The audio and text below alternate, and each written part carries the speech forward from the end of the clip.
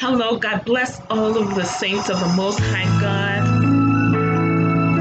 Good morning. God bless each and every one of you who is under the sound of my voice.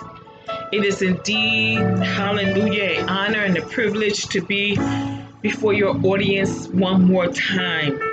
Hallelujah. Come on in, people of God. Let's go into the house of the Lord, the virtual house of the Lord. Let us invite the presence of the Holy Spirit where we are. Glory be to God, so that He can do what you need Him to do. He will show up, hallelujah, when you invite Him in. Where 2 and 3 come together, touch and agree on anything on this earth, there the Lord would be in the midst. So if there is something that is troubling you today, something that said to you that if I could just get to the house of the Lord and hear a word of God, I know everything is going to be all right. Well, you are here. You are in the right place today. Don't you touch that dial. Don't you go away. Stay here through the entirety of this lesson and hear what the Holy Spirit is saying to the church today and is saying to you, because I am a true believer that nothing happens by chance or happenstance.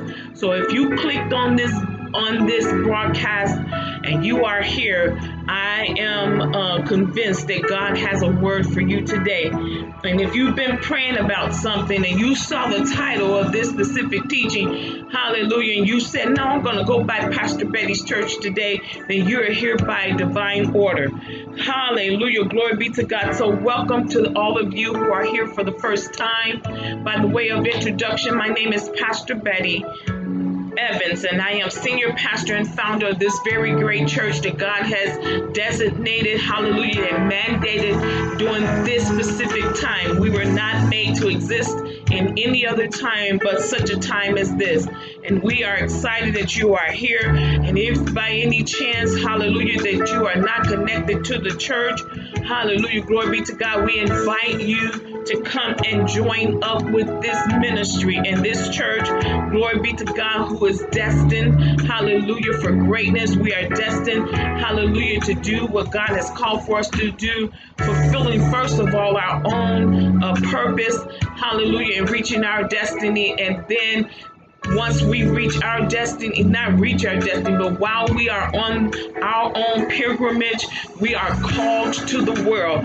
We are called as His disciples now. The 12 original, they're off the scene, but the torch has been left to you and I am only one piece of the puzzle. I am only one shepherd among many shepherds, and every person that gets saved is considered sheep. Even Pastor Betty is considered sheep, and every sheep must have a shepherd, and that's just how God ordered. And if you are not connected and you're not underneath the covering of a shepherd, underneath the protection of a shepherd, then you need to do that. But we invite you to come and join this church, where this church is a safe church. This church is a church that is Jesus Christ is the center focus of the church, and the Word of God, and not opinion, is the highest authority that runs the church. And we don't run it. We are just instrument and the stewards and the headship that God has put in place.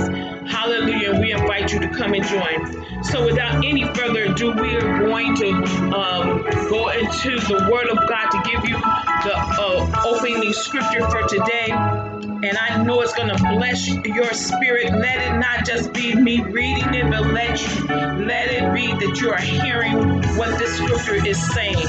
And we're going to turn your attention to Psalms 146. And it reads, praise ye the Lord. Praise the Lord, O my soul. While I live, will I praise the Lord. I will sing praises unto my God while I have my being. Put not your trust in princes, nor in the Son of Man, in whom there is no help. His breath goeth forth, he returneth to his earth. In that very day his thoughts perish.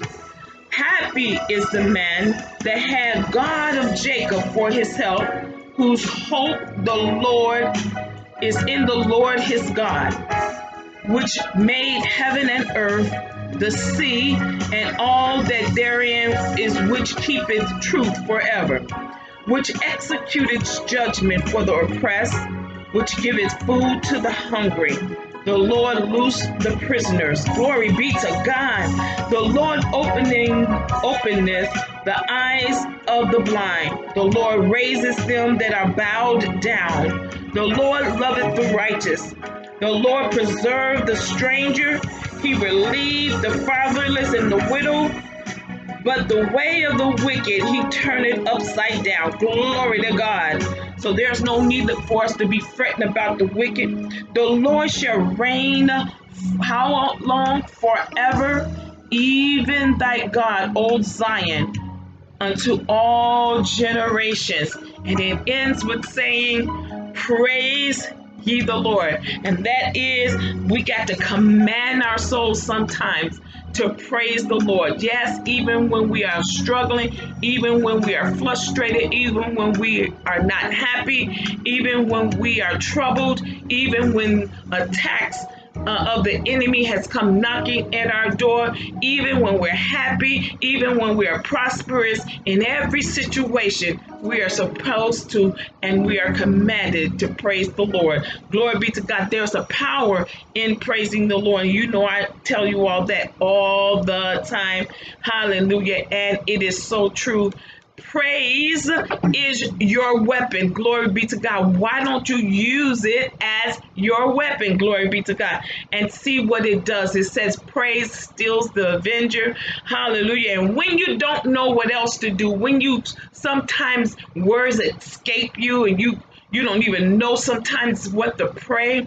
Hallelujah. Go up into praise first. And I'm telling you, when you don't know what to say and when you don't know what to do, let praise be what you do. Get into praise. And then praise, what praise is going to do, it's going to usher you into worship. And then what does worship you? It's going to usher you right into the presence of God. Glory be to God. And after you enter into the presence of God, whatever you need is the answer. If you need healing, if you need deliverance, if you need salvation, if you need your family to be saved, whatever it is in after you worship God, that answer and been in his presence is right there for you.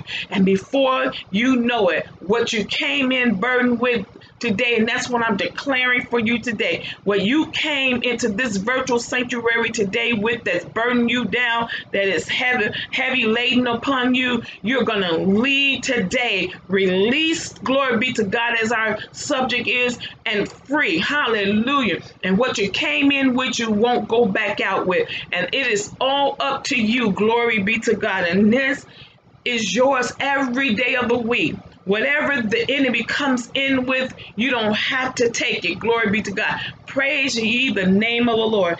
And go back and read this, because I wanted to go there and teach this, you all, because this is good. He is not like man. You can't compare God to man. You cannot compare God to a futile man who breath leaves his body, as it says, and he goes back to the earth. And then the very moment that he ceased to exist, his thoughts perish. Everything about him perishes. But you got to serve a God, hallelujah, that has no ending. Glory be to God. And he will abide with you forever. His mercy endure forever. His peace and joy, and hallelujah, it endure forever. And everything concerning him that is yours or you can appropriate is of an eternal nature. You don't have to worry about it running out, having a deadline. Hallelujah. Glory be to God. So we are excited for you being here. And we are going to go immediately, hallelujah, into this teaching on today. Glory be to God, that we know is from the Lord our God. Hallelujah. Father, in the name of Jesus, we come before you first of all, before we ask for anything, we come to give you honor. We come to give you praise. We come to give you glory. We come to tell you how good you've been. We come to tell you how magnificent you are. We come to worship you as God. We come to worship you as our healer. We come to worship you as our deliverer. We come to worship you as Jehovah Jireh, who is our provider, Jehovah Nisi, who is our victory banner. We come to worship you, God, as Elohim, the God, the creator, the possessors of both heaven and earth, the first cause of everything. We come to praise you, Alpha and Omega. Hallelujah. We praise you today. Now, Father, in the name of Jesus, I ask that you come into this service today.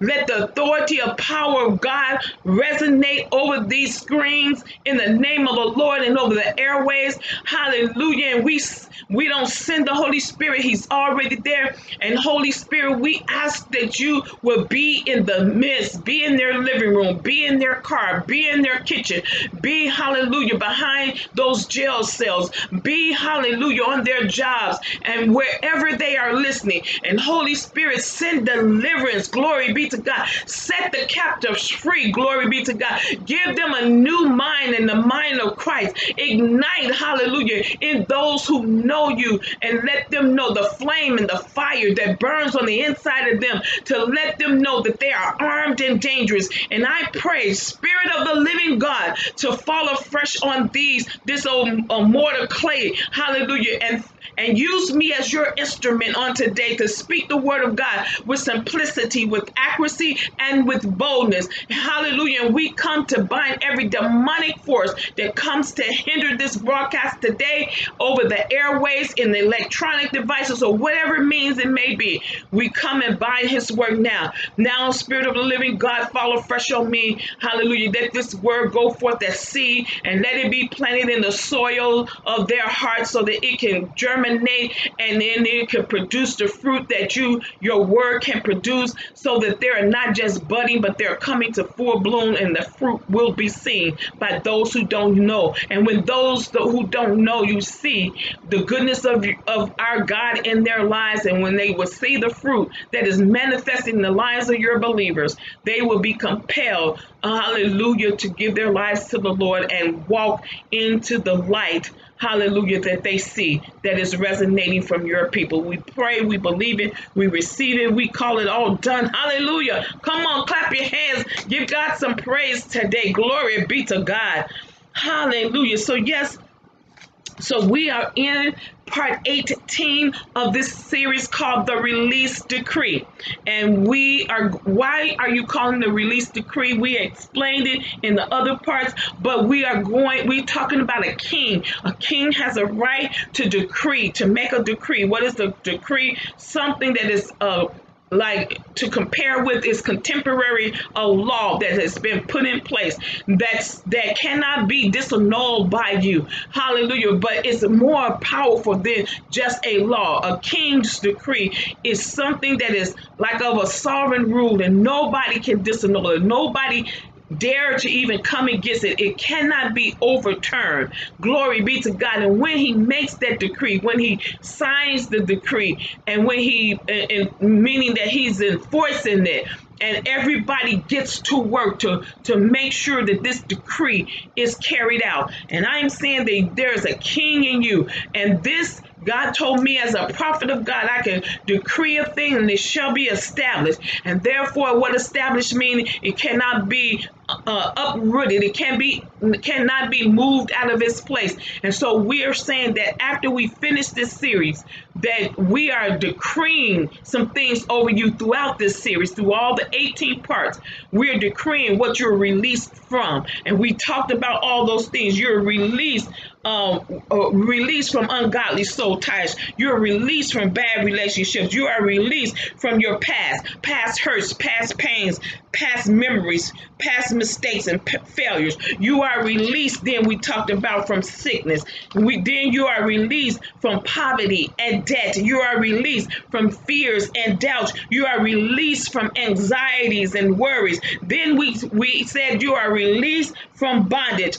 Then we are in the latter part of you are released for low self-esteem. No, we finished low self-esteem. But today what we're going to be talking about is very on the same line of low self-esteem, but it's different. You are released from masking. And that's what we said, being released from masking. And what are we talking about being released from masking? You all know what a mask is, right?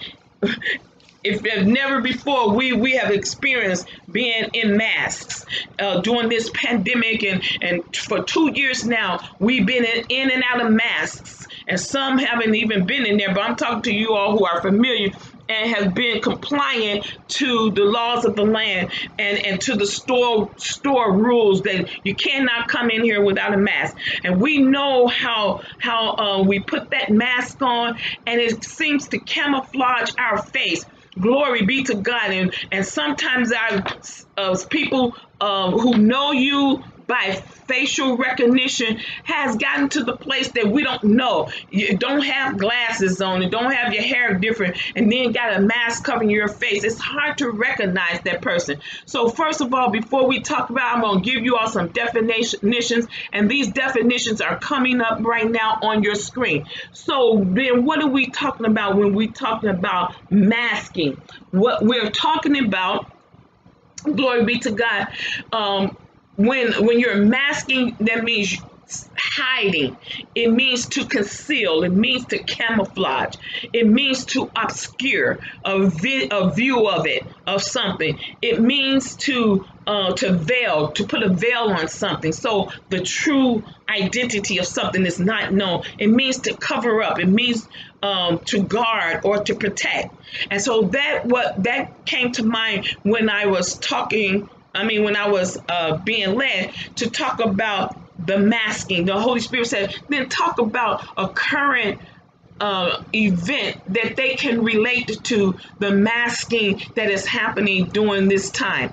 And so you know that we've been in masks, and I don't know about you, but after a certain point in time, they get irritating to me. I'm like, I can't breathe. You can't breathe the same. You can't You don't get your air circulation like you normally, even when you have the ventilations on there. Then you get the fog if you got glasses on. And then it's just merely just sometimes uncomfortable. The things around your ears get uncomfortable. And then you move to something else, and then that's uncomfortable. And then I know when I get out of the stores and get into my own personal car and I pull that mask down, boy, I feel such relief. Why? Because I got something on my face that's normally not there. It's something that is coming, that is putting like a veil over my face. It's an addition. That's something that is not true to what I look like and true to my image. And so when I thought about that, I thought about how people are living, and this is going to lead us into this part 18, talking about masking, being released from masking. And what is that masking? Not being true and authentic to who you are, putting on masks and hiding behind those masks. And you're hiding behind them because you feel comfortable, but they're not comfortable. You're feeling comfortable, or you feeling what I want to say, like you're hiding, but it's not comfortable. Why? Because it's not the real you. Then you have to, at the end of the day, whatever mask you're putting on, then you have to go and face yourself in the mirror. And you know, throughout the day, all throughout the week, all throughout the month, you have not been true and 100% authentically, 100% unapologetically been true to yourself.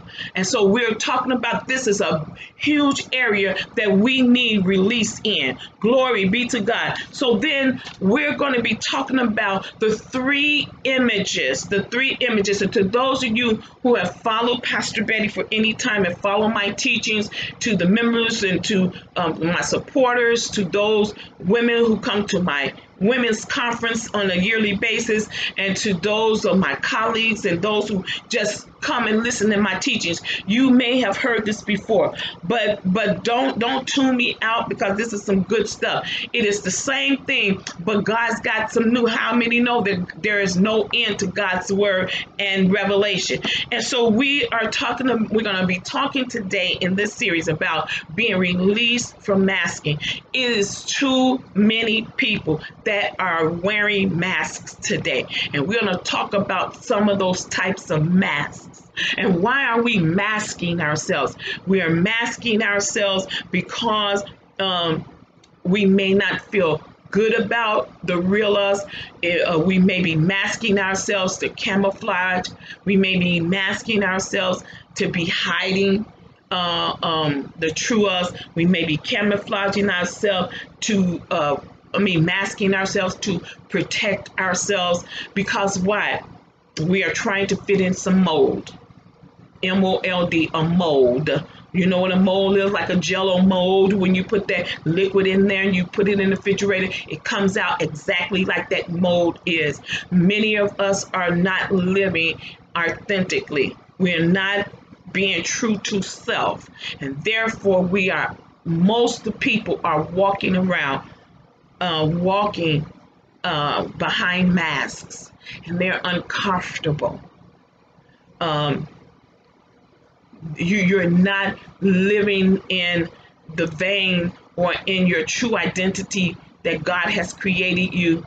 You are not living in your true, unique, and embracing your true, unique identifier.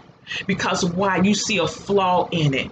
You see that what you are, you see something wrong with what you are. So what you're going to do is put a mask on for people. And this is one of the biggest things. And so you're saying, well, why is this part of the release decree? Because remember, we said all those things I just listed earlier. God said, in order for you to when you get to this preaching part, which it would be next week, and we're going to be in the finale of this series, he says they can't be free and they can't receive these things that I want to have released from them and to enjoy them if they are bound by all of these things that they need to be released from.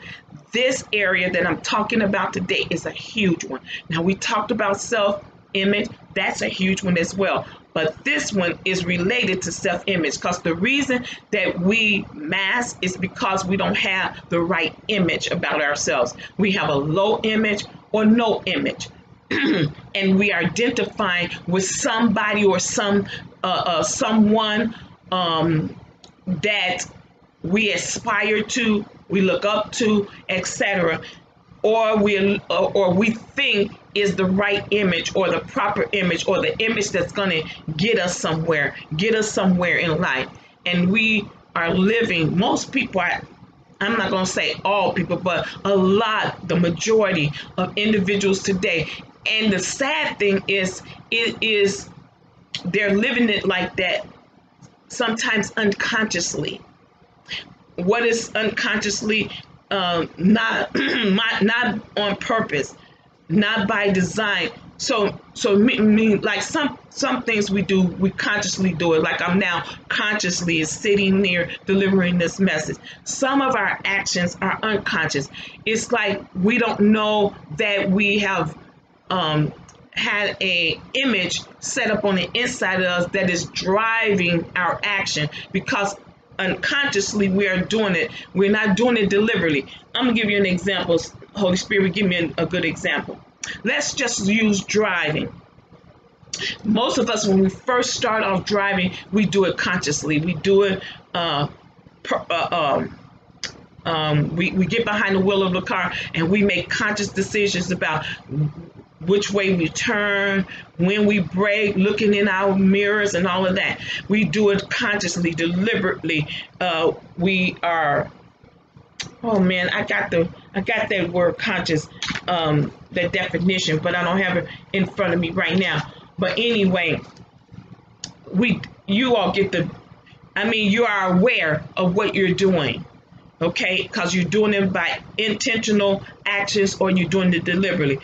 When you're doing something subconsciously, you're not really aware of what you are doing. You don't take great thought in doing what you're doing. So after we've driven for a long time, I don't know about you, but there's been times I've gotten to my job and I don't even remember how I got there, the route, because why? My subconscious was in drive. It was in play, meaning that I had driven that route so long that now in my memory bank, it knows when to turn left, when to turn right, what light is you going to get to, and how long it's going to be. Why? Because your conscious mind was taking note of that, and then it was filing it away in your unconscious mind, and then so now you almost do it automatically without much thought to it. You understand? So I think y'all got that. So when we're living a life that is not intentional,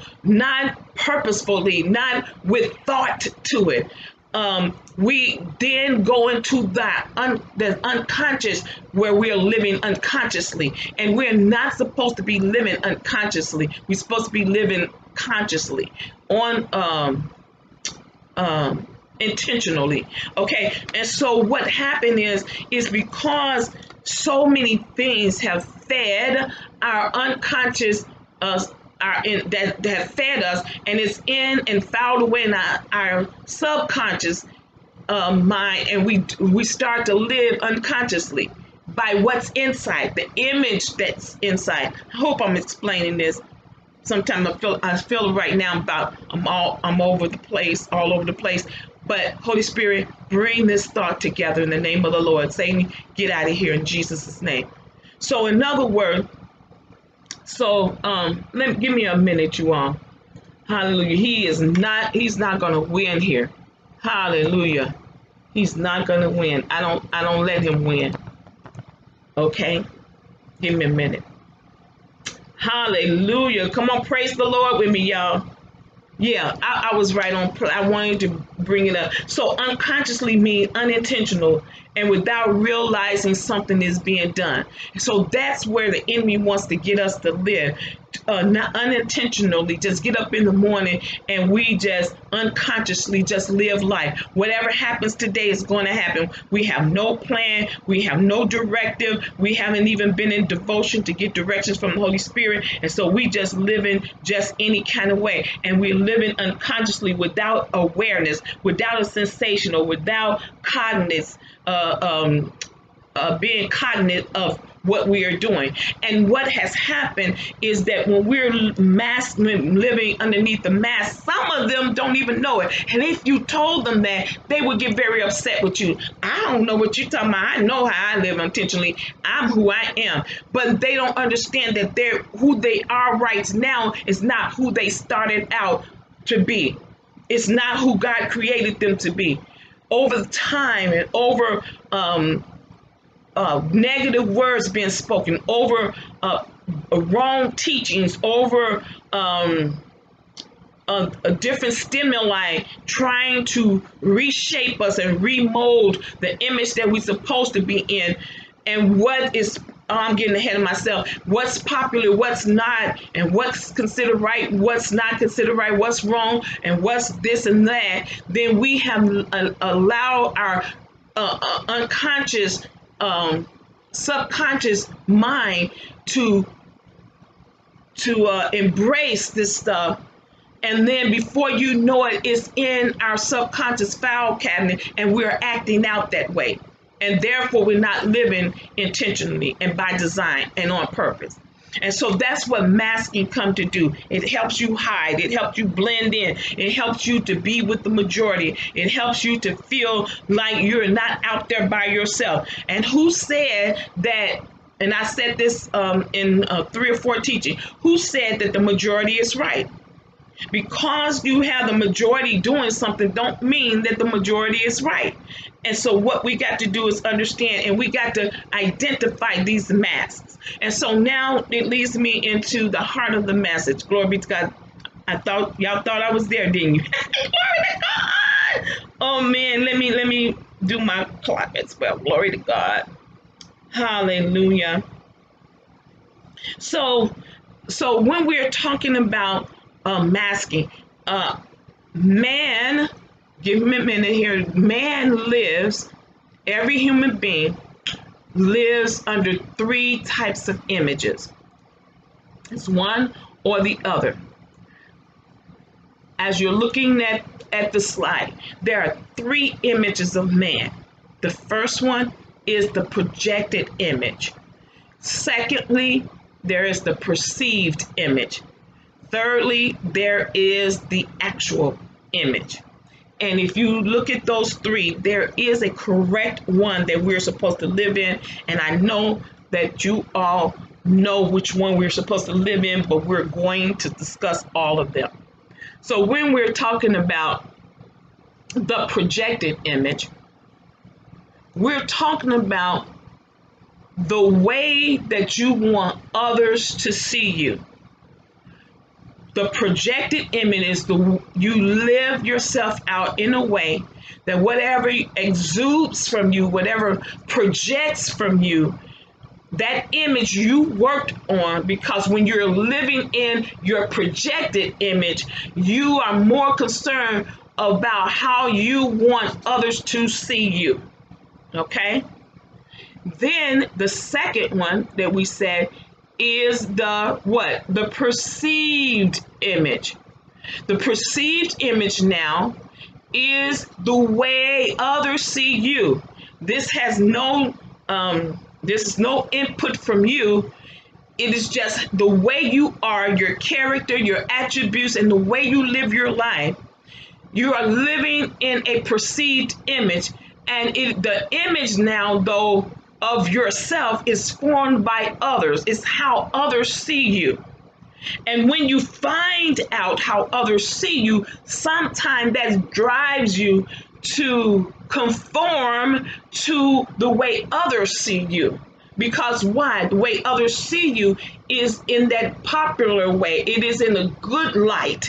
And then because you want people to love you, because you want to be liked, because you want to have the majority of the people follow you and think well of you, you live in that perceived image. It is how others see you, but you take what others see and then now you allow that to mold you. Glory be to God. Oh, Holy Spirit, gonna help me bring this home. The last one then is the actual image. That image is the way you really are. Come on, somebody, say that with me. It is the way that you really are. And this is the image that most of us do not embrace, the actual us. Why? Because usually we are afraid that if the actual us come out, that the people that are surrounding us, or the people who we want to surround us, or the people we want to draw to us, may not, when they find out who we really are, because it may not fit in their little mold. It may not fit in their clique. It may not fit for them that you are the right person that they want to hang around.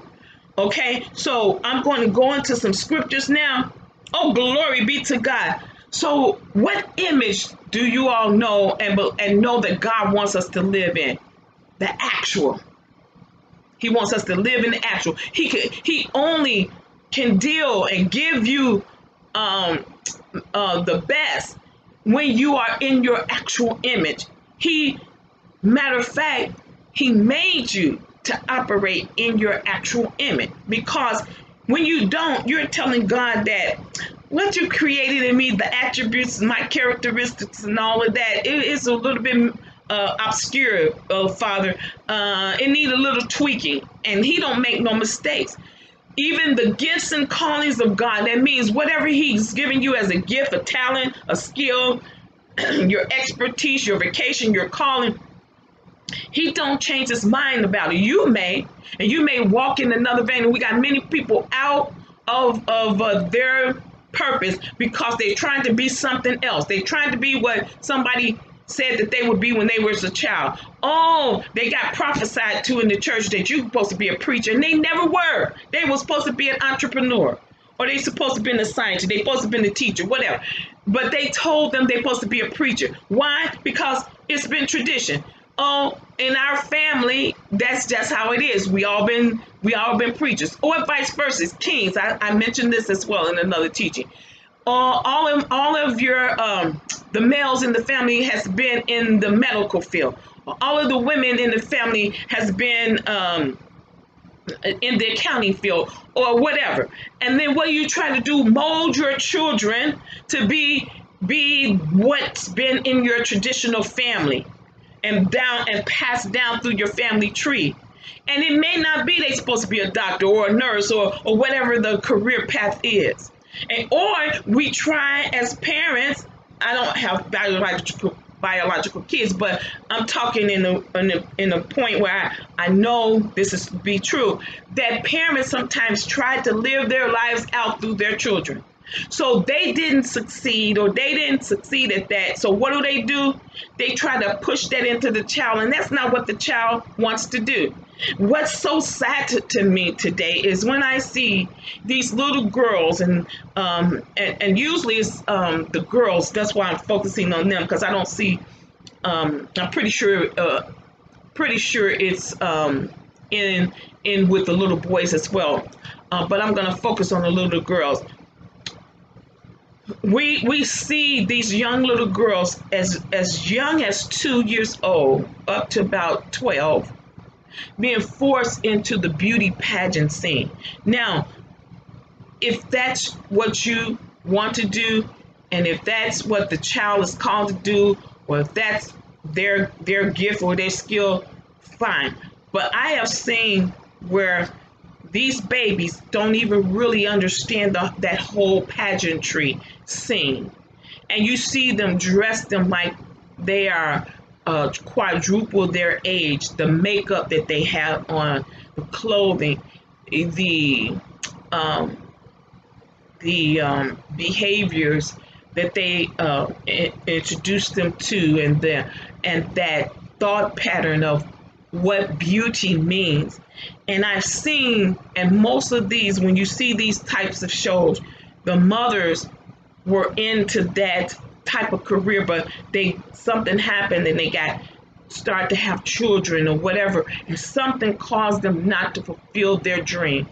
And now what's happening, because they didn't fulfill it, they're trying to fulfill it through their child. And that child, sometimes I see those babies, they're crying, they're tired, they just want to play, they just want to be little girls, they don't want to go through all of that makeup. Now, some of them do, some of them look like they enjoy doing it, hallelujah, but that's what I'm saying, everybody's different. But I'm talking about the ones who are not called. They had a different calling on their life, but because the parent didn't live it out through their lives, they're living it through their child, and their child is miserable to the point that then that child grows up, and what happens? The child can't handle it. The child feels unfulfilled. They're grown now. They have no self-identity outside of what they do on stage, and if they don't make around or get into the semifinals or win, now they feel defeated, they depressed, they're committing suicide, they're not happy, or they're on substance abuse and drugs trying to numb because their life is unfulfilled. The same way with the little boys, we push them into sports. Why? Because it has been said by society, to be a good man, men has to do this. All boys should be in sports to train them how to be manly, etc., etc., etc. And then all of them are not designed to be in sports. Some of them were made to be spokespersons and speak and they're supposed to be newscasters and anchormen and all of that. And now because they're not in sports, they are labeled. Y'all see what I'm saying? You see the thing? Everybody living in either that perceived image or the projected image, and they not embracing the actual image. And therefore, we got people who got gifts and talents, probably who could have had the next answer to cancer and all of that. There is something else. Because why? Somebody projected an image out to what they're supposed to be. So when we talked about these three images, I think about Jesus. There was the three images in play. There was that perceived image, and that image was how other people perceived him, and they didn't perceive Jesus right. They didn't perceive him as being the Messiah. They didn't perceive him as being sent from the Father. They did not perceive him as being the Son of God, hallelujah, in flesh, glory be to God, and the Son of Man at the same time. They did not see him as the coming King. That's how they perceived him. Then so that's how the people saw him, but that wasn't who he was. Glory be. They call him Beelzebub. They call him all kinds of names, but he wasn't what they perceived him to be. Then there was the projected. Give me a minute. There was the projected image that Jesus walked in.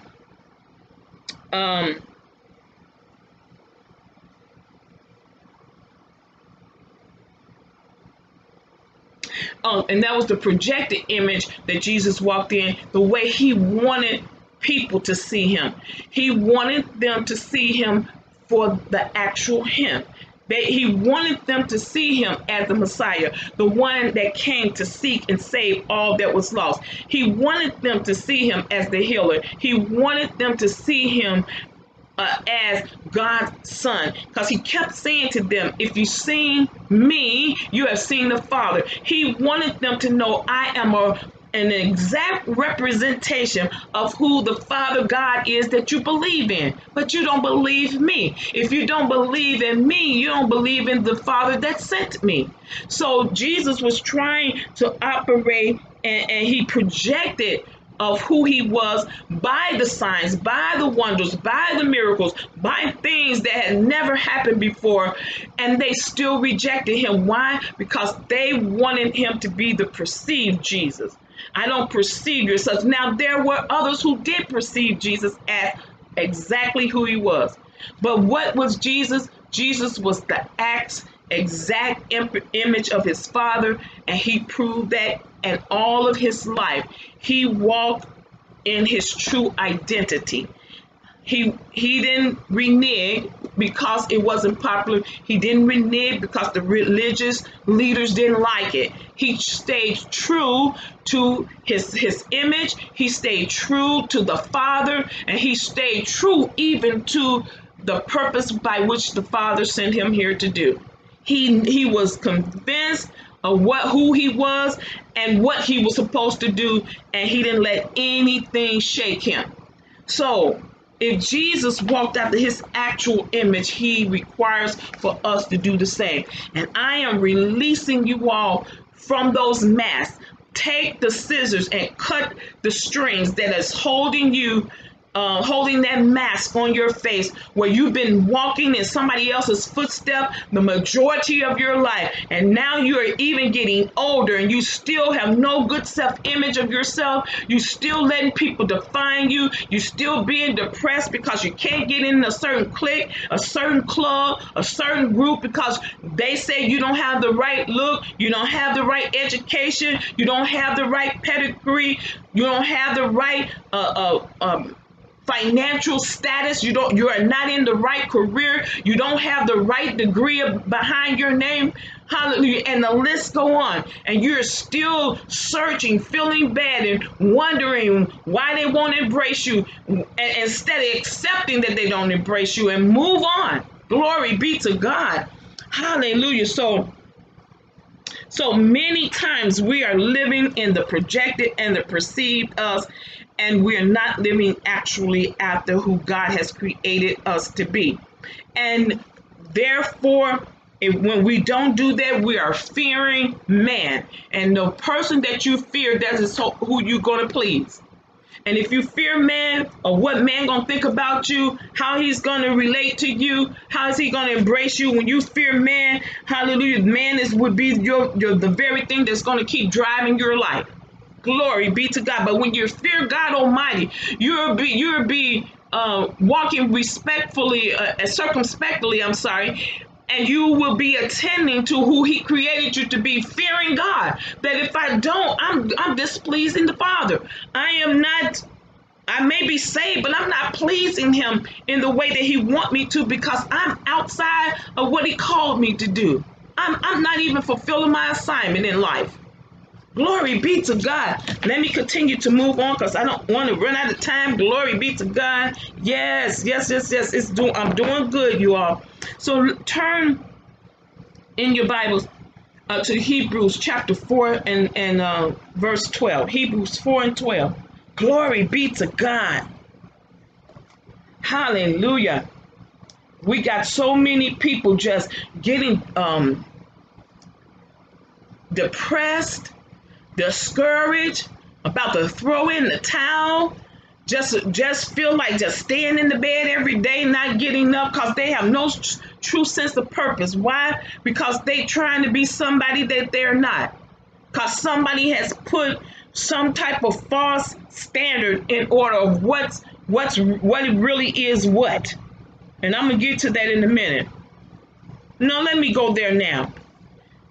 So we've been conditioned by we've been conditioned by things that's fake for so long that we really don't know truly what is real. So, and listen, you all, I'm going to put a disclaimer out here. This is me. This ain't no milk message. This is me. Put on your adult clothing and put on that your thinking cap. Take this word in balance. Hallelujah. And if it hits you, then so be it. But I'm not going to tweak what the Holy Spirit told me to say. Hallelujah. But I'm putting the disclaimer out there. Just listen at me and take everything I say in balance. So we've been conditioned by what has been fake for so long that sometimes we don't even know what's real, and we'll bring it into light talking about our image. So let's talk about cosmetics. We have lived cosmetics is all about. We got fake eyelashes, they got fake boobs, we got fake hips, we got fake hair, we got fake nails. You see what I'm saying? And I'm not saying nothing is wrong with it, okay? All right, I just got it out there. But what happened is we have masked behind some of this. Because why? We don't think of ourselves as beautiful. We have let society set a standard of what is considered beautiful. And so the cosmetics industry has caused us to be conditioned to what is fake. I'm not saying nothing wrong with eyelashes because I've been wanting to see how I look in eyelashes. And I am going to put me on some, okay? Because I already know who I am. It's to beautify. But what I'm just saying, come on, y'all mature enough to take this in balance. What I'm saying, that these things play a part in saying we're not good enough. There's been people who live in these things. They won't let nobody see them without their fake stuff on. They won't, I'm not talking about people who have conditions with the hair and stuff. I'm not talking about that. I'm talking about people who got hair and we feel like we are not enough unless we got fake hair on, fake nails, fake boobs, fake hips. Then we go into plastic surgery because we start to see flaws like why my nose is not right, why my eyes is not right, why my lips is not right. You see what I'm saying? Just not satisfied with the actual you. Oh, I know it's tight, but it's right. Glory be to God. And then we have been conditioned by what is fake through imagery that comes through the TV, meaning that we have allowed the standard through television and the imagery that's on TV to tell us and dictate to us what's successful, what success looks like. So if you're successful, the TV image says you got to ride around in the designer car, you got to have a home in suburbia, you have to have a gorgeous man, or you have to have the best modelistic woman. You have to have lots of money. You have to be in a certain career path, or whatever your portfolio is. You got to have a certain type of investment portfolio, and the list go on. And then those of you who don't have this, then you go go talking about, oh, I wish I was this, I wish I was like someone, and you're not embracing who you actually are, not understanding that you are enough. I'm not saying that you should not aspire to have some of these things. I'm saying when your image has been tainted by you either having or not having these things currently in your life, and then you become masked, and then you start spending money for things that you don't have and things that you cannot afford right now. And I ain't talking about what we calling things to be not as though they were. I'm talking about right now what your budget is and where God is trying to test you at right now and give you some discipline. You don't have the budget to live like Sister Jane and Brother John right now. You could be confessing it, believing it, aspiring to do it, but you don't have it right now. But because we try to mask, we go into debt trying to be this, because this what has been defined as true success. And it has infiltrated the church, because we said that if they don't have this and if they don't have this and that, they're not operating in faith. And they can have faith, but their faith is being developed. But because we teach them like that, what do? Then now even their mere salvation comes under condemnation when things don't happen for them like it deals for somebody else. They begin to be condemned in their faith. I don't have enough. When the scripture says that a faith as the size of a mustard seed is enough to be explosive to move a mountain. And that there are levels of faith. There's great faith, there's no faith, there's little faith. Hallelujah. You see what I'm saying?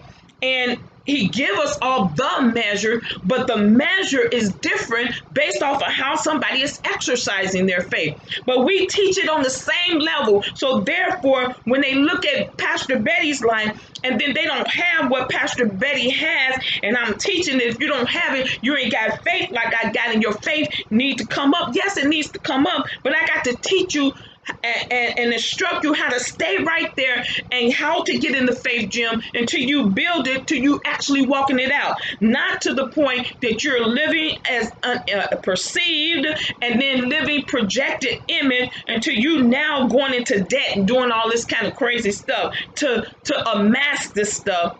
And then you ain't got no peace with it. The blessings of the Lord, it make it rich and addeth no sorrow with it. Okay, I'm getting so passionate about this because I see people getting condemned in faith, and faith is not a condemning spiritual fruit. It is supposed to be that we got it and we operate in it. But if you're coming and you got faith and it's bringing you into condemnation, then something is wrong, people of God. Hallelujah. We got to teach it. We got to teach it in balance. And so now let's go back. Then let's talk about the beauty image. Then we have lived with faith so long we don't know it's real. So because in the beauty imagery, we have said this is what beauty is. Beauty is, I'm talking about women now, small waist, pearly smile, a smooth skin tone, a certain hair length, a certain type of nose, certain type of lips. Hallelujah. 36, 34, 36, or whatever they say that measurement is. Y'all see what I'm saying? Then with the men, we said the beauty in the man is having a nice abs, big, huge, bulging muscles, and you name it, pearly smile. And then we go into the tones of the skin and all of that. I mean, just trying to live. Who set these standards? Who set these standards? Y'all answer that question for me. That we're trying to all live up to. It's nothing wrong with having good abs, small waist, and all that. You know, I always say I'm gonna teach it in balance. If Pastor Betty right now is not the weight I want to be. So what am I going to do? I'm going to go in the gym. I'm going to try to eat healthy, do all that. I'm going to aspire. But I'm not going to be identifying myself and getting to low self-image and then doing it for the motive and the purpose of trying to please somebody else and fitting into the status quo, or what somebody else or what society has says is normal, or what's beautiful, or what's successful, or what is real, and what is considered acceptable. Y'all understand it? I know y'all do. So what has happened is, because we've been conditioned by what is fake, many of us go putting on masks. So yeah, you went and you diet and you do that, but now you just, food has become a bondage now to you. Now you're really not happy in that area. So true success, true beauty, true wealth, truly self-worth, what do they come from? It comes from the image on the inside of you that God created you as his workmanship, recreated in Christ Jesus, fearfully and wonderfully made. He intricately wove you. He did not make any mistakes. He did not make a mistake by your gender. He did not make a mistake by your ethnicity. He did not make a mistake about any of that. But we don't embrace what he created us to be. How come we can't be like Jesus and know and project out what we know he made us to be based off of the word of God? Why can't we? And I'm not saying that improvements, you all. I'm not coming against improvements. I'm coming against this standard that has been set by the world, that we are not walking in authenticity, and we are walking in those other two images the majorities of our lives. And there have been people who have went on and passed away and never lived out who they actually were, because something was molding them, something was training them, something was putting them into a box and not allowing the true them that God created to come out. Okay, now let me see. Glory to God. I'm doing good with my time. Hallelujah. Glory to God. Thank you, Lord. Come on, give God some praise. I know the devil don't like it, and I don't care. But anyway, let's go to the scriptures real quick. I told you all to go to what? Hebrews chapter number 4. Hebrews chapter number 4. I'll give y'all a few scriptures, and then we'll be out. Hebrews 4 and verse number 12. For the word of God is quick and powerful, sharper than any two-edged sword, piercing even to the dividing asunder of soul and spirit, and of the joints and marrow, and is a discerner of the thoughts and the intents of the heart. So why did you bring this out? Because in order for you to be true to yourself, I want you to know when you're not, God still knows you. Take the word of God, which is active in the life, full of power. He makes it operable, energizing, and effective in your life. And that word of God is so powerful to come into your life, and he is able to penetrate the dividing line of the soul and the spirit. He even knows that, to the point that he even knows how the separation of both the joint and the marrow, both of those things are closely together. And he knows that the deepest parts of our nature, of who we're supposed to be, exposing and shifting and analyzing and judging the very thoughts and the purposes of our hearts. So when you are not being authentic to you and are authentic to your actual image, see, the Holy Spirit, the Lord already knows, but he knows what's in your heart. He knows that thing that has invaded your spirit, that gave you that wrong thought, and that you are, whether you're living in your actual image or not. So you're not fooling him. And that's who we should be trying to please, is him, because he knows the inside from the out. He knows even the intents of our heart. Glory be to God.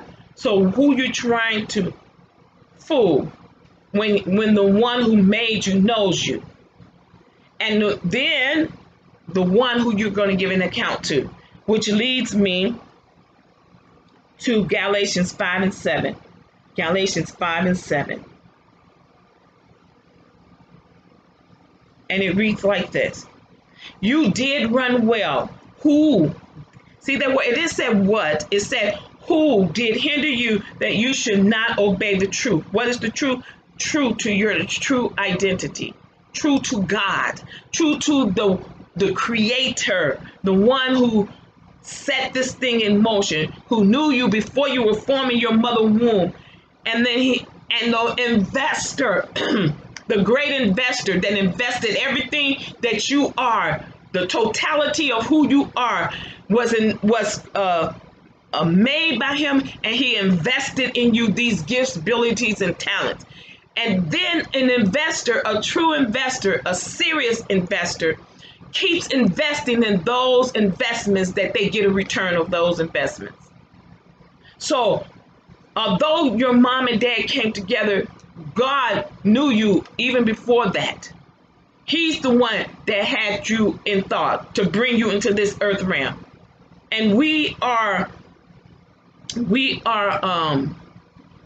obligated or responsible to walk out the mandate that he created us to do. And I'm going to keep telling y'all, stop disqualifying yourself. Stop feeling like you are less than the dust of the ground.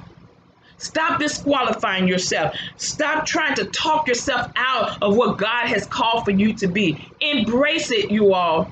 What are you fearing? If he did, remember I told you, if he invested in you, he's the investor. He already knew. He wouldn't have invested it if he knew he wasn't going to get nothing out of it. If it was going to fail, he wouldn't. If I know a stock going to fail, why would I go put my money in it? I won't do that. I'm going to invest my money where I know I believe I'm going to get a rate of return. Hallelujah. And so God knows what he invested in you. He wouldn't invest in you if you were going to fail. I hope y'all get that.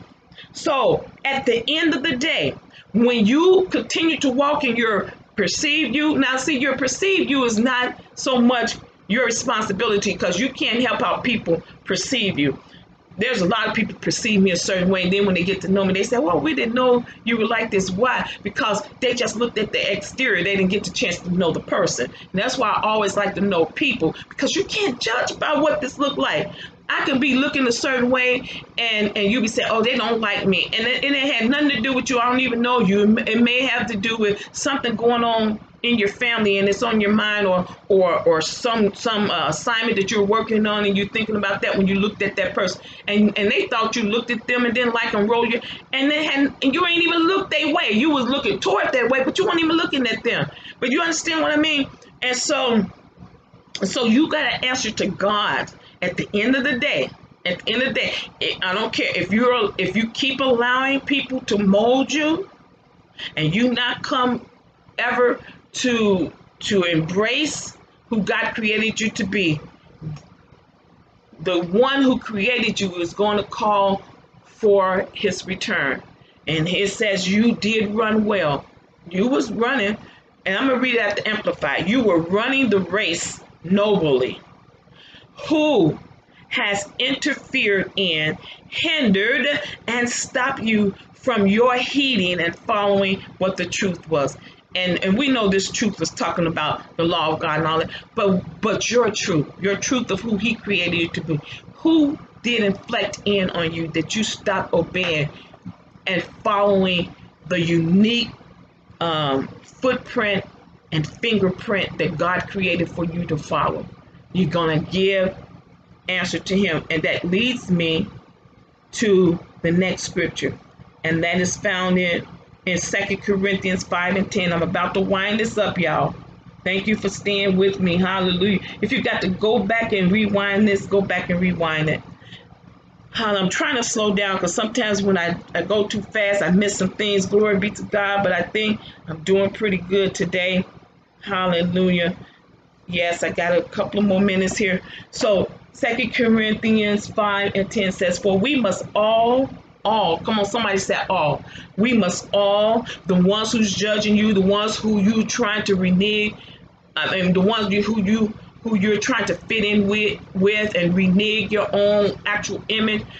Everybody got to stand before God.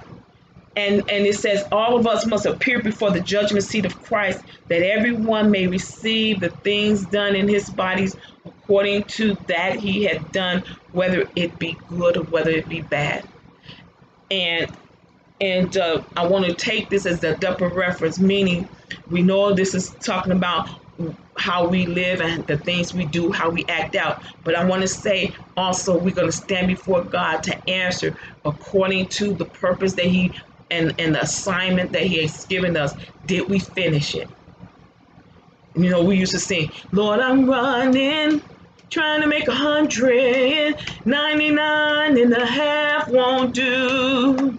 Lord, I'm running, trying to make 100, and 99 and a half won't do. That means 99.999% not going to do. We got to 100% fulfill our purpose and our destiny. That is what we should be striving to do every single day. We miss it sometimes, yes. Get back up, get in the race, keep on running, because we got to get to the finish line, you all. Glory be to God. The richest place, as they said, in the whole wide world is not the Taj Mahal, it's not Fort Knox, it is the graveyard, because in the confines of the graveyard lay people who did not follow after their actual image. They lived their life for somebody else majority of their life, and then they found themselves getting old, and then they said it was too late to change. It is never too late to change. I don't care if you got breath in your body. It is you got an opportunity today to switch today and follow in the lane that God created for you. You can run your race and stay your course, because it's not too late, because you still got breath in your body. Glory be to God. But we are all going to stand before him, and we're going to give an account. He said he's going to ask y'all that question I just gave you in Galatians 5:7. You was running nobly, but who hindered you? Then here he said, because you're going to stand before me, you're going to give an account for everything that you've done, good and bad. And then what? Disobedience is bad, because why? You disobeyed your assignment. And God had to use somebody else, because especially when in regard to souls, to fulfill that assignment, because you reneged. But he wanted you to do it, because you could have done it more effectively. But he won't abort good works, or abort somebody being helped, or whatever the case may be, because you were disobedient. He just has to come and use somebody else. Glory be to God. He didn't mean for Judas to do. He didn't want Judas to do what he did, but since he did do it, what did they do? They had to cast lots and chose somebody else to do the job. But Judas should have been able to do that and to walk that out, because he was handpicked. Oh, glory be to God. That came from the Holy Spirit. So then now let's go to, so we almost stand. I'm going to read this after the Amplified version, you all. Hallelujah. Just don't want this clock to go off for me. And so it reads like this: for we must all appear and be revealed as we are. That's what I wanted to get to right there. We're going to be revealed when we stand before God just as we are. Which image is that I'm talking about? The actual one. We're not going to be able to facade. The actual us is going to stand before the Lord. So we're going to be revealed as we are before the judgment seat of Christ, so that each one may receive his pay. You see that? Each one may receive his pay according to what he has done in the body, whether good or evil, considering what his purpose, considering what his purpose and motive have been, and what he has achieved, been busy with, and given himself and his attention to accomplishing it. You understand that? So keep on if you want to try to live in somebody else's mold, so you can get a ticket into the elite club if you want to. And you changing your image and changing who you are, changing your character, all of that, just trying to be with what you call high society and the successful. See how happy you're going to be after a while with that. No, because God made us to be happy with who he created us to be. Okay, so now let's go. I got two more scriptures to give you all. Matthew's chapter number 16 and 13, or Mark 8 and 26. But I'm going to go to Matthew's. Hallelujah. Come on, somebody. Oh, God, thank you for your word, Daddy. Hallelujah. Devil, I know you don't want them to hear it, but they're going to hear this word today. They're going to take it to heart, and they're going to walk in it, and they're going to repent if they have been acting out and trying to live somebody else who they're not, and they are going to begin today, walking in their true actual image and not their perceived or their projected. You don't owe nobody nothing. If they perceive you to be that, that's their fault for perceiving you to be that. You know, I had somebody tell me once before, they said, oh, she's just a little goody two shoe. She thinks she all that. And that used to hurt my feelings. But if that's what you create, if you create me to be something very big and high in your mind, don't get angry with me then, because you're the one built that image of me. I didn't say that, so then you put it on me that I'm like that, but you built that image. So I'm not going to be trying to live up to your perception of who I am. I want you to perceive who I am based off of how I exude, the character that I give out, how I live my life. Glory be to God. And if you don't receive it that way, like they didn't receive, Jesus wanted them to perceive him as the Messiah. He wanted them to perceive him as coming not to condemn, but to save the lost. He wanted them to perceive him in a certain way. And I want to be perceived as a child of God, as an obedient child of Christ. I want to be perceived as walking in the authority of Christ, walking in my faith, and doing what God calls me to do. Now, if you build up a high image of me in your mind, and then you get jealous of me, and then you want to fight me and do, I'm not talking about fight physically, but in the spirit realm, and come against me and do all of that, then that's your problem. Because I'm giving out a perceived image, but I can't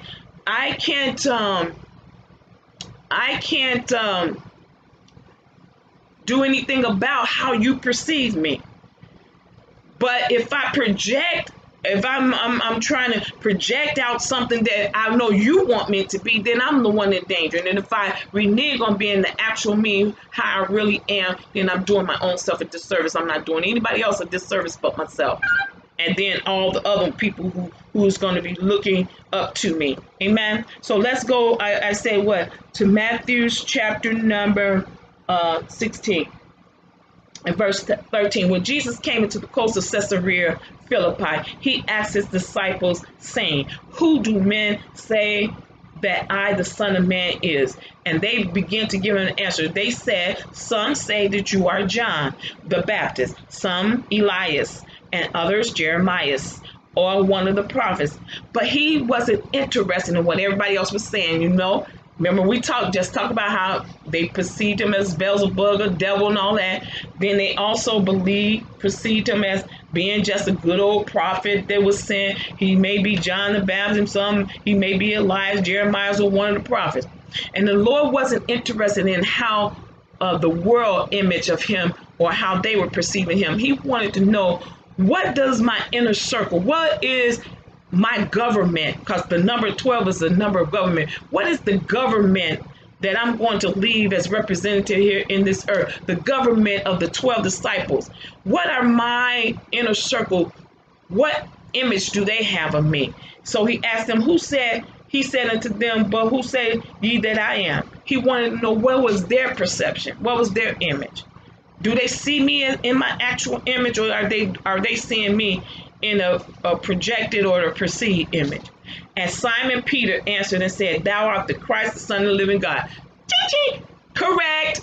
Give Peter a hand clap. He got it correct. And Jesus answered and said unto him, blessed art thou, Simon Bar-Jonah, for flesh and blood, meaning your own intellect, your own reason, your own education did not reveal that to you. Glory be to God. He said, flesh and blood has not revealed it unto thee, but my Father, my Father which is in heaven revealed that unto you. And if you are having trouble with this, no condemnation. Pastor Betty don't condemn you. I'm just saying, get up. As I always say, whatever your problem is, and you have fallen down, I'm not condemning you, but I'm not going to leave you there. Get up from there and go to the Father and say, Father, will you reveal to me who you created me to be? Actually, can you allow me to stay true to my self-identity? I repent if I have tried to be somebody else to fit in somewhere. I know you have uniquely and wonderfully made me. Would you show me? Would you reveal it, Holy Spirit, to me, what the Father have created for me to be? And guess what? The Holy Spirit will most definitely show you. How it's going to show you? He's going to talk to you through your heart, in your heart, through the Word of God. You're going to see yourself as God sees you. Get in there, as we said in the other parts of this series. Get into the Word of God and see what He says about you. See who He created you to be. And then when in regard to your own individual life here on this earth, ask God, what career path should I be taking? What spiritual path am I called into? What ministry have you called me into? What is my unique gift and talent? And He'll tell you. Glory be to God. Hallelujah. Okay, guys, so I got one more scripture. Wait a minute. Yeah, one more scripture. Hallelujah. Yes. Let's go to Luke chapter 13. Luke chapter 13. I probably should have gave this one when I gave the one about we all must stand before the judgment seat of Christ, but it'll be applicable right here. So Luke 13 and verse number 25. Glory be to God. Thy word, O God, bring interest of light. Interest of light. Glory to God. And dispels all darkness in Jesus' name. So it says, when one of the masters of the house is risen up and have shut to the door, and ye begin to stand without, and to knock at the door, saying, Lord, Lord, open unto us. And he shall answer and say unto you, I know you not. Whence are ye? So in other words, he's talking about striving to enter in the straight gate, and how people are going to come to him in the last days, and they're going to be saying, Lord, open the door. Because see, now the master, Jesus, has closed the door. It's the same way that he gave the people a chance. He warned them. Noah was warning them that it's going to rain. They laughed him to scorn. They mocked him, talking about, it's no rain. I can imagine some of the comments that was being said. And they were saying that nothing is going to happen. He said, now, Noah, I have strived with man long enough. He says, I'm going to save you and your family. He gave them all the instructions about the animals. And he said, then I want you to go in after you've done all of this that I have commanded you without skipping steps. Close the door. And he closed them in. So when they come trying to knock on the door to get in, what happened? The doors was closed. It was too late. And so what am I saying here? The master, this parable saying the master, they closed the door. They knocked on the door saying, Lord, Lord, open unto us. And he is going to say to them, I don't even know you, where you're coming from. In other words, he said, you are not mine. Where you come from? You some foreigner to me. You're not of my family. Verse 26 says, then shall you begin to say, we have eaten and drunk in your presence, and thou hast taught us in the street. In other words, we've been in your presence. You ate with us, you sat around with us, and we've been around you, and you taught us in the street. Look, verse 27 said, but he shall say, I tell you, I know you not, whence you are. Depart from me, all you workers of iniquity. So in other words, he said, I know what you're saying, but I don't know you. And he said, depart from me, you wrongdoers. In other words, and then there shall be weeping and gnashing of teeth, when ye shall see Abraham and Isaac and Jacob and all of the prophets in the kingdom of God, and you yourselves shall be thrust out. I was looking for that where he says, okay, then go down to verse now number 32.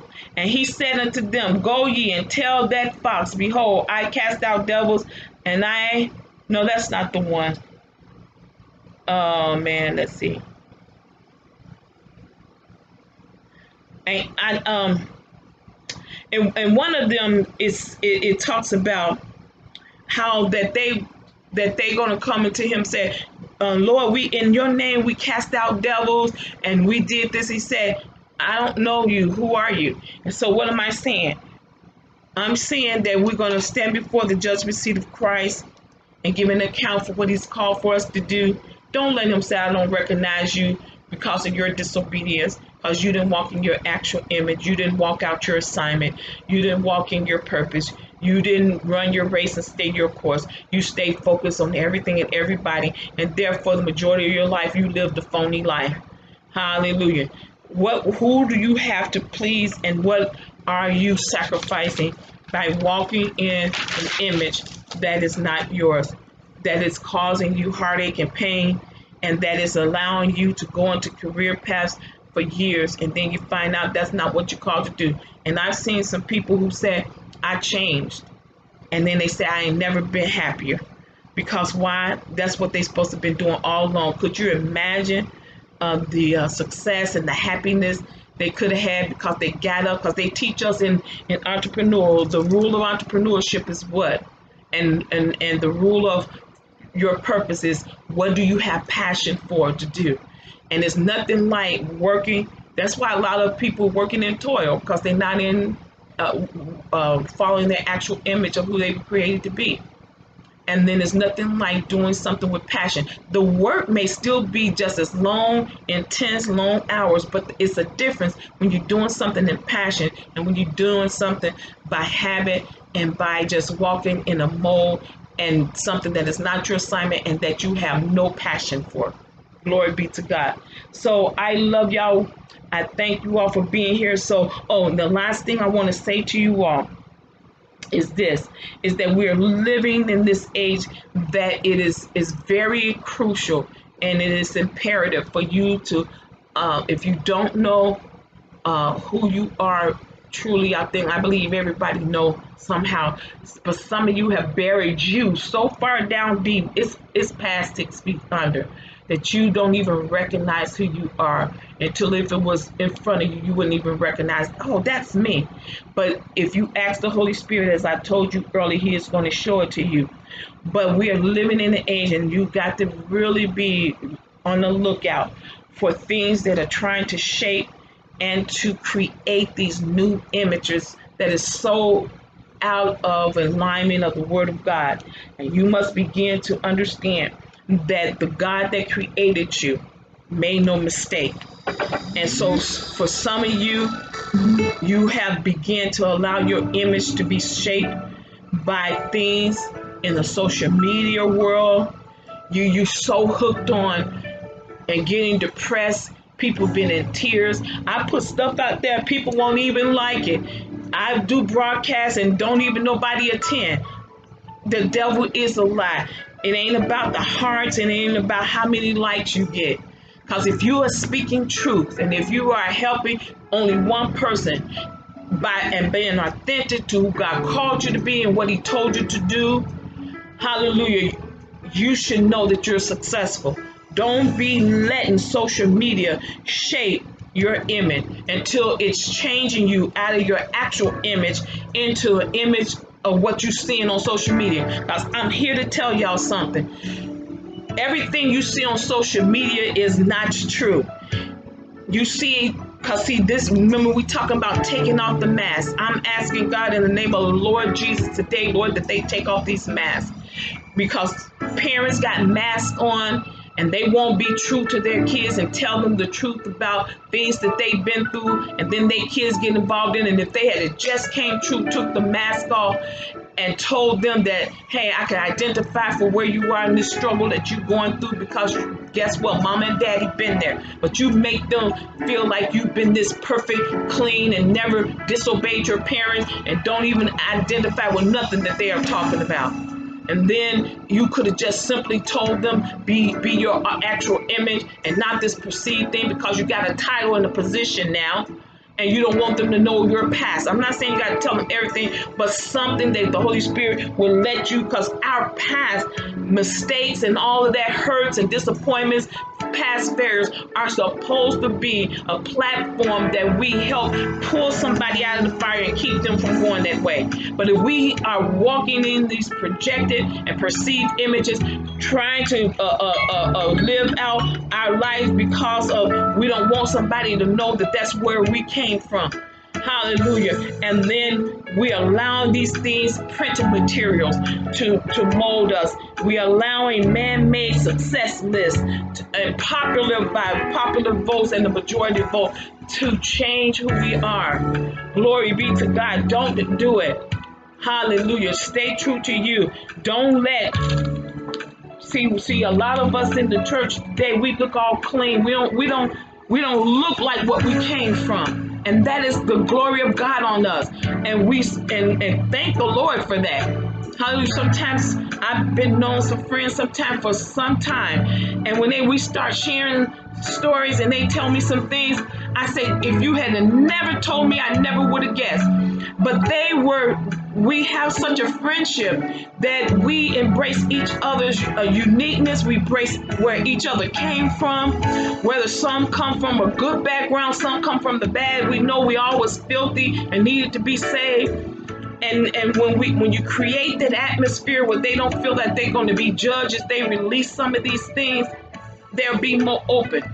Hallelujah. And when we come together and I address and say some things, we say, whoa, I would have never guessed that. Why? Because how the Lord comes and clean you up and never look like you've done that before. Why? Because it's in your past. He throws your sins in the sea of forgetfulness. He don't remember them anymore. And even when you bring them up and other people go deep sea diving into your sea of sins, trying to bring up stuff where you used to be, don't identify with it. Say, hey, that's what you perceive me to be. I'm changed. I've been changed by the blood of Jesus Christ. I'm a brand new creature in Him. The old things have passed away. All things have become new. I am walking in my actual image now, which is after the image of God. I will dominate. I am more than a conqueror. I am washed. I am clean. I am regenerated. Glory be to God. And the list go on. But when we get together in our group, and they don't look like what they've been through. Glory be to God. And it's a safe environment because nobody said, oh man, you can't be my friend no more. I didn't know you was about that and you did that. Because why? It's irrelevant. They didn't do it. Such were some of you. You were adulterers. You were fornicators. You was high-minded. You was a thief, a liar. You was all of those things. But you're not anymore. That's what the truth thing. And so because we got these masks on and we've been cleaned up, and now we got, not only have we been cleaned up, but now we got titles and positions. Hallelujah. Come on, y'all. And people are hiding behind those as well. We living in these types of days, you all. People hiding behind the church because it's a safe place. People are not going people are not going to really look at me because I'm behind the church. But guess what? Hiding behind the church ain't good enough no more. That's being exposed as well. Come on, y'all. Let's get real. Let's get authentic. If you don't know Jesus today and you are not saved, what would I do? I would get saved. If you don't know Jesus and the pardon of your sins, and you always say, Pastor Betty, I could so identify with this lesson today because I've been walking in what everybody else want me to walk in. I've been walking with this mask on, trying to camouflage, trying just to protect myself. Hallelujah. Because when I open up, then people run away from me. People disassociate themselves with me. That's just the wrong people. And said, but I have an image that has been shaped by social media, it's been shaped by the world, it's been shaped by my parents, it's been shaped by unfaithful friends, it's been shaped by jealous people, and all of this. I've been walking in either my perceived self, because that's how they perceive me. Then I say, hey, if they perceive me like that, I got to walk in it because that's what they're expecting. Or I've been walking in the projecting me, how I've been trying to project myself to others just to fit in. And I'm tired. That is a lot of work, Pastor Betty. I am ready to walk in my actual image, and that is in the image of God, as found in Genesis 1:26. Let us create man in our image and our likeness, and let them have dominion of the fish of the sea, the fowl of the air, and all the things. So I want to walk in that actual image. I want to walk in my purpose. I want to walk in my gift. I want to walk in all the things that God created for me to walk in. And you said, I want to be saved. I've been feeling the need for God in this last hour. You could be saved, my brothers and sisters, in 1 minute or less. You can simply say this prayer after me. Say, dear Lord, here I am. You know me and you know how I've lived. Lord, I am a sinner that desires to be saved. Lord, I've been walking in an image that has kept me unhappy, kept me living life purposefully, and just kept me depressed. I'm ready to live in my actual image. I'm ready to identify with the creation that you've made me to be. Lord Jesus, I invite you into my heart today. Would you come into my life today? Would you live your life in me? And will you live your life through me? I surrender my will over to your will. Lord, I believe that Jesus Christ is the Son of God. He died for my sins. But on the third day, he was risen again. And he is sitting at the right hand of the Father, alive today. Jesus, I believe and I receive. Therefore, by my confession and by my belief in you, I believe and I know that today I am now saved. You are in my heart. Now from this day forth, I belong to you. I walk in your ways. I walk in your law. I obey your commandments, and I walk in my actual image. Thank you, Lord, for saving me. In Jesus' name we pray, amen. If you said that simple prayer, my brother and sister, you are right now saved. Glory to God. The angels in heaven are now rejoicing. It says there is more rejoicing in Luke chapter 15. There is more rejoicing in heaven over just one sinner that repent more than 99 people that don't need any repentance. There is a celebration in heaven on your behalf. Your name is now just being recorded in the book of life. That is the book that's going to be opened, and every name that is written therein will gain interest into the kingdom of God to be forever throughout all eternity in the presence of the Lord. No more sickness, no more pain, no more death, no more heartache, no more discrimination, no more evil, no more hatred, no more wars, no more pain, and the list go on. Isn't that something that you want? Hallelujah. Now, if you said that prayer, you gave Jesus Christ your life, we would ask you to do us a favor. Would you reach out to us and let us know that we want to keep a record of your giving your life to the Lord via this broadcast?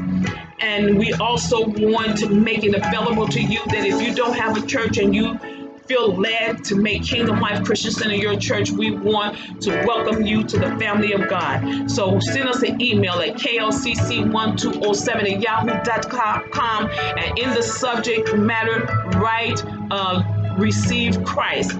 If you're a backslider, say that same prayer. Say, Lord, instead of say, Lord, reclaim me. I've fallen back. I want to return, and just come on back. And if you want to be a member of Kingdom Life, also send us an email and say backslider reclaim. And in the body of the letter, for both those who've been saved for the first time or backslider being reclaimed, say I also would like to become a part of Kingdom Life Christian Center.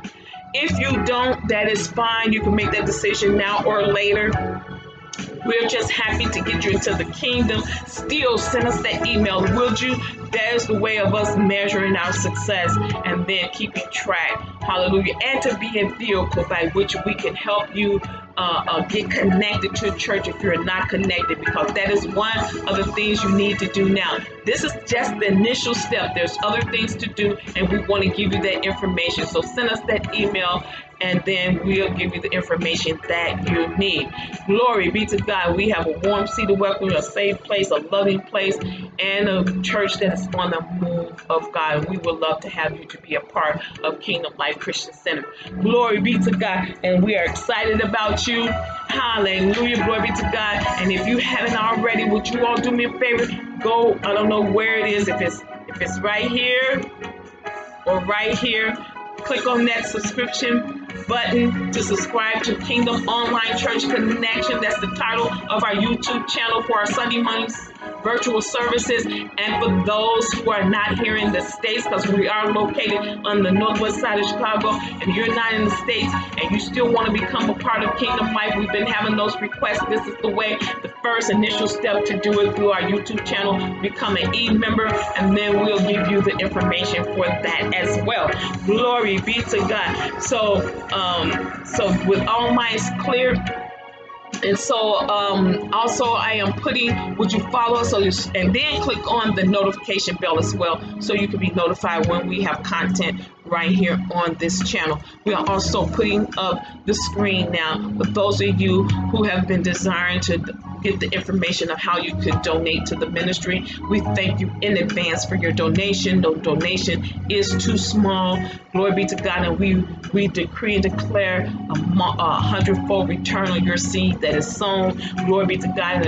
And please know that when you sow your seed into Kingdom Life, that you are sowing into good soil. And everything that I do for the kingdom, you may not be here physically, but it is going to be put as credit onto your account. Isn't that good news? You don't have to do the work, but you can come and it will be put on your account. We are also putting up all of our contact information right here on the screen for you to follow us on all of these social media platforms. We would greatly appreciate it.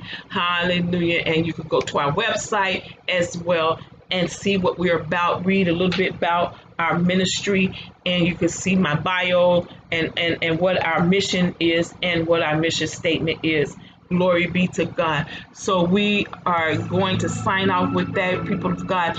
We're going to be giving communion at the end of the finale of this series, and we're going to be giving you a verbal. I'm going to write it down, and it will be available. We're going to give you a verbal decree. I'm going to speak a decree over you guys. Glory be to God. In regard to the year, this is your release. Okay, so we're going to give you that, and glory be to God. Hallelujah. We're going to give you that on the finale, and we know it's going to be blessed, and we're going to speak it over you as the Lord says, and we're going to believe that it's going to come to pass, because it's time for the things to be released. So next week, we're going to be talking about all the things that God is about to release for you, and I'm so excited about that. Hallelujah. Glory be to God. Thank God for all of the Kingdom Life Christian Center members. Hallelujah. Even the ones that's future members, we thank God for you. You're out there, and we know that we have need of you. We got a lot of work to do. And then to all the Kingdom Life Christian Center partners, supporters, well-wishers, and to all of my colleagues and my friends, and to all of those who are upholding this ministry, we thank God for you. Hallelujah. To the Isabel family, we love you so much. To the Parker family, we love you so much. To the Gall family, we love you so much. To the Brown family, most definitely, we love you so much. Hallelujah. This woman of God has been a blessing in my life, and we're going to share that with you all later. Sister Deborah, you know that God's got a blessing. Hallelujah. Father, in the name of Jesus, I decree a release in her life. Whatever it is that she's in need of immediately right now, we thank you that it's being released exceedingly abundantly above all that she can even ask or think. Glory be to God. We thank you so much. Hallelujah. You've been such a blessing in our lives, and to all of you. And you all continue to pray for Pastor Betty as I pray for you. We are heading to South Carolina, hallelujah, in November for a women's conference. You all keep me lifted up in prayer, hallelujah, because we want signs, wonders, and miracles to be performed there in the name of Jesus. We don't take anything less. Glory be to God. And whatever God's sending me there to do, that it will be successful, hallelujah, and be to his pleasing. Hallelujah. You all keep me in your uplifting in your prayers. So with all that being said, you all have a fantabulous rest of the Sunday. Have a wonderful, prosperous, hallelujah, and a fulfilled week coming up. Hallelujah. Be blessed, people of God. This is Pastor Betty of Kingdom Life Christian Center, located on the northwest side of Chicago. I am a pastor who is teaching kingdom principles for kingdom living. You all be blessed. We love you with the love of Jesus. I tell you that all the time, and I so mean it. But he loves you so much more than any human love can compare or come close with. Our our thing here at Kingdom Life is we are loved by God. So what are we going to do? We're going to give love away. And why don't you find yourself this week finding ways to give some love away? If it's nothing but a call, a card, piece of money, a God bless you, a hug, or whatever that is, find yourself giving some love away. Glory be to God. And I decree and declare that you are released. Now go in the name of the Lord. You all be blessed now in the name of Jesus. Amen.